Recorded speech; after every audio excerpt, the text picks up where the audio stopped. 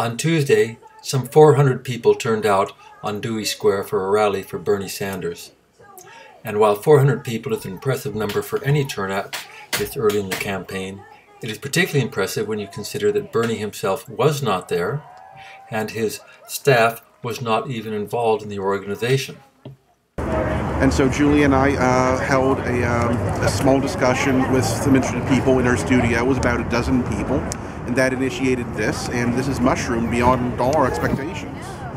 And while Bernie and his chances of getting elected were a significant topic of conversation, most people focused on their own values instead. Bernie! Like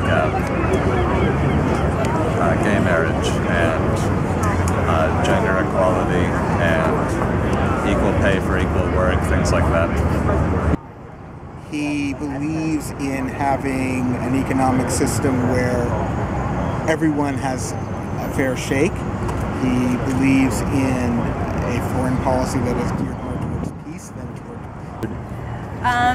Bernie Sanders represents pretty much everything that I think my generation stands for. It means that the political situation in the U.S. is not broken. Nope, it's been shattered into a million pieces by the billionaire class, by the bankers, and by all these bailouts and the politicians that sit in their back pockets. College is too expensive. People can't afford college. I can't afford college. How am I supposed to go ahead and succeed and get a job when I can't afford it because our government doesn't think that we should be able to succeed?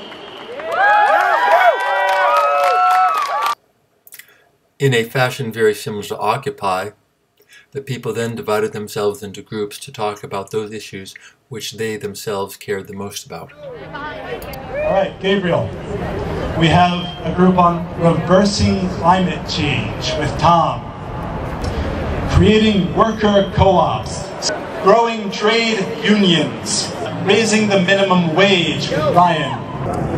Meanwhile, corporate tax rate on average in this country is only 12%. On paper, it's 35%, but between all the breaks and the banning everything, and of course the huge problem of tax evasion, overseas squirreling away assets. As night fell and the meeting ran late, a large number of people stayed to hear all of the report backs. And from the report backs, it was clear that nobody was on a script, and this was grassroots politics at its best. That's the Massachusetts AFL-CIO's Twitter account.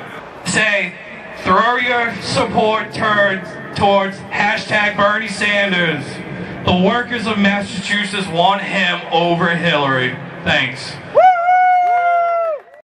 And, no matter which candidate gets a nomination, it seems clear that they're going to have to answer some serious questions about the issues that affect Americans the most. Corporate personhood, education debt, financial malfeasance among our greatest corporations, tax evasion, and climate change.